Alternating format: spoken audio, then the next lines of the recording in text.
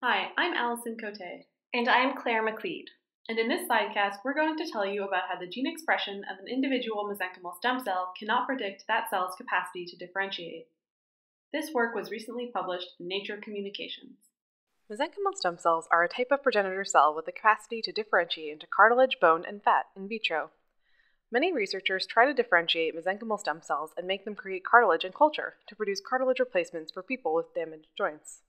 The extracellular matrix of cartilage is crucial to its function. The matrix is made up of proteins such as aggrecan and glycosaminoglycans, or GAGs. As you can see from this graph, mesenchymal stem cells never produce cartilage-like matrix as well as native chondrocytes, even in the best differentiation conditions. One problem that contributes to this is that mesenchymal stem cells are generally isolated from the bone marrow as a very heterogeneous population of cells. Certain mesenchymal stem cells are quite good at producing the extracellular matrix that makes up cartilage, while others are not. Our goal was to see if we could use the gene expression in mesenchymal stem cells shortly after they've been isolated to select the population of mesenchymal stem cells that are going to be good at producing cartilage before we go through the trouble of differentiating all of them. Often, measurements of successful differentiation are done in bulk by essentially grinding up a large population of cells and assessing their matrix deposition and gene expression. However, as we've shown you, mesenchymal stem cells vary a great deal within a population, so it's necessary to employ single-cell measurements of gene expression and matrix deposition to assess this heterogeneity. In this study, we used single-molecule RNA fish to assess the mRNA expression of several genes, including aggrecan, shown on the left, which is a protein that forms the backbone of the glycosaminoglycan extracellular matrix components we discussed earlier. We use aggrecan as a cartilage marker. We also use osteopontin, a lineage marker for bone cells, lipoprotein lipase, a lineage marker for fat cells, and GAPTH as a standard housekeeping gene. We also use Alshin blue, a stain for sulfated glycosaminoglycans, and immunofluorescence measurements of the aggrecan protein to assess matrix deposition as a measure of the functional performance of each individual mesenchymal stem cell. We measured gene and protein expression of mesenchymal stem cells and chondrocytes in several different situations. First, we took mesenchymal stem cells from bovine bone marrow and encapsulated them in 3D agarose gels, taking measurements over time in differentiation media. For chondrocytes, we seeded cells in the 3D gels both initially after isolation from bovine cartilage and after expansion to passage 5 in monolayer. This allowed us to look at both differentiating chondrocytes and chondrocytes that had been de-differentiated by monolayer culture. Similarly to the heterogeneity we observe in matrix deposition, gene expression of aggrecan in mesenchymal stem cells is also widely variable. As expected, mesenchymal stem cells have lower aggrecan expression than chondrocytes initially after isolation, but upon seeding the mesenchymal stem cells into a 3D agarose gel, aggrecan expression rapidly increases to approximately equal the aggrecan expression in freshly isolated chondrocytes.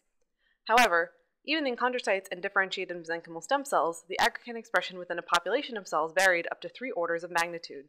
Because mesenchymal stem cells have the capacity to differentiate into several different lineages, we thought that this heterogeneity in aggrecan expression may be linked to mesenchymal stem cells that have started to differentiate into other potential fates.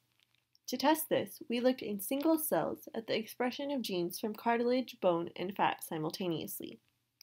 We found that cells that were low in aggrecan were not necessarily high in the markers of other lineages. This suggests that the low aggrecan mesenchymal stem cells have not necessarily started to differentiate towards alternate fates. Even though we weren't sure what causes this substantial heterogeneity in aggrecan expression, we thought it might still be possible to use aggrecan expression to predict which mesenchymal stem cells would deposit large amounts of matrix and therefore be good cartilage makers. To assess this, we compared the expression of aggrecan mRNA in a single cell with the deposition of the aggrecan protein of that same cell, as detected by immunofluorescence. We can use this receiver-operator characteristic curve to see if, based on the aggrecan mRNA level or the level of any other gene we measured, we can predict the amount of aggrecan protein that was deposited. If any of our metrics were good predictors, the curve should reach the top left corner of this graph. But as you can see, it is not anywhere near there, even if we test all possible combinations of different genes that we've measured. There are no combinations that are accurately able to predict protein deposition. We can use the best possible predictors to do an artificial sort of the mesenchymal stem cells based on gene expression levels. we find that there's only a slight enrichment of cells that perform well in this artificially sorted population, and we actually end up losing a lot of the high-performing cells due to misclassification. Even though none of the genes we measured at the single cell level were good predictors, we thought it might be possible to generate a set of good predictors of mesenchymal stem cells using transcriptomics. We did RNA sequencing on several clones of cells and compared their sequencing results to how much matrix they deposited after differentiation. However, even with access to the entire transcriptome, there was no combination of markers that we could find to predict mesenchymal stem cell function well.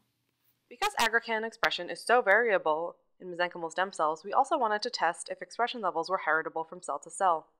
To assess this, we did time-lapse microscopy on live mesenchymal stem cells to track their cell divisions, then fixed and did our normal single-molecule RNA fish stain. We found that sister cells may have similar aggrecan levels shortly after division, but over the course of a few hours, the amount of aggrecan in sister cells starts to become uncorrelated, which suggests that even if you were to sort out a population of cells with high aggrecan expression, over the course of a few hours, that population would devolve to look just like the pre-sorted population. We can also see that even in chondrocytes, the cells native to cartilage, aggrecan expression is decoupled from the amount of matrix that is deposited. Chondrocytes are thought to de-differentiate over time in monolayer culture, and once they've been in monolayer for several passages, we observe that they are no longer able to deposit the same amount of aggrecan as freshly isolated chondrocytes.